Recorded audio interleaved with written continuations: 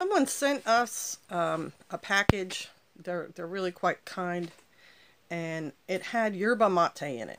Now, the only thing I knew about yerba mate was like 4 years ago, someone explained to us about it. It's a green, looks like cut grass drink, and you, I forget how it goes. I think you bring it almost to a boil, and then you put cold water in it. And in South America, it's you drink it out of a certain bowl, and there's a silver straw that you drink it through, and it's kind of a communal drink, and you sit around and drink that and talk to, your neighbors and your friends.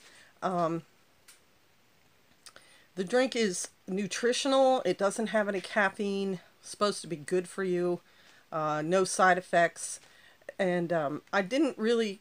Someone gave us some, or I bought some somewhere then, and I hadn't tried it yet. And then someone sent us this package, and I just decided to try one of the yerba mates in there. And this one kind of marketed itself, or the people who produced it marketed it to be sort of like a coffee drink, sort of a darker, richer flavor, but not smoky, and just put warm water on it, not hot, not cold. So I tried it for the very first time. I put it in I ought to get you the package of it, actually. Where did I put that? Hang on a minute. Here it is right here. Organic dark roast. Mate Factor is the company that distributes this.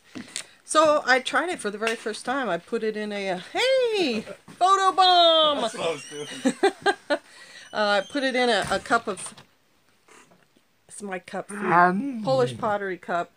Put it in the tea ball, and then let it sit there for several minutes, and then I tasted it. It was pretty good. Wow, it's gotten a little more bitter, but it still doesn't have that like bite.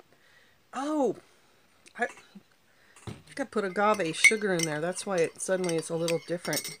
Anyway, it was a really smooth, mellow flavor, and I enjoyed it, and I'm now sold on this particular product. I don't know if you've tried yerba mate.